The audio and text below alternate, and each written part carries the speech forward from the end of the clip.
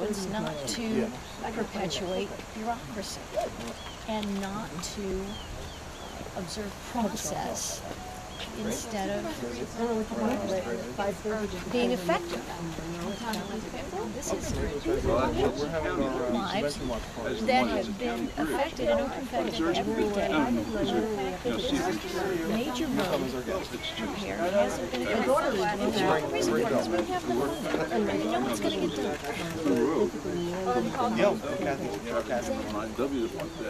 And another consequence of this is that there's, because of the change in traffic pattern, Caesar lane is being used, and there's a left turn there that is far less safe than following the traffic pattern here. Now, the state DOT won't put a traffic light in there because, again, unsafe. So the government should be able to slow this. How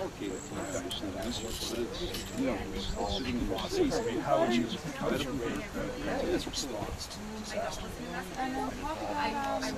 We have the critical federal part is releasing those funds, and of course I've worked with our Democratic colleagues in the future of the Hurricane Irene Coalition.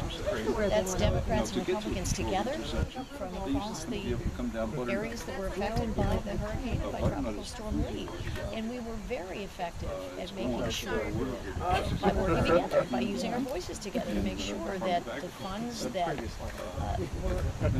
were needed to provide relief here from the federal level were appropriated.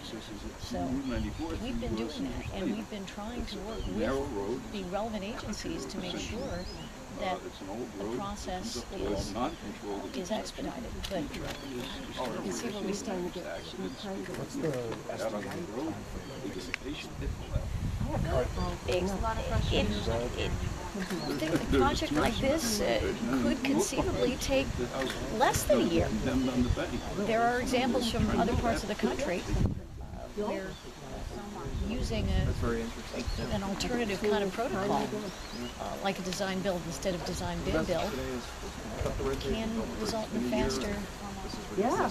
You've done your job, Bill's done, Martin's done his job, Supervisor's done his job, county executive. So, why are we doing it? Mr. Supervisor. And we've got I'm sorry. Joe Lee here, I wanted to see if DPW, maybe to talk more about it. Yeah, sure. Okay. Would you be able to tell me a little bit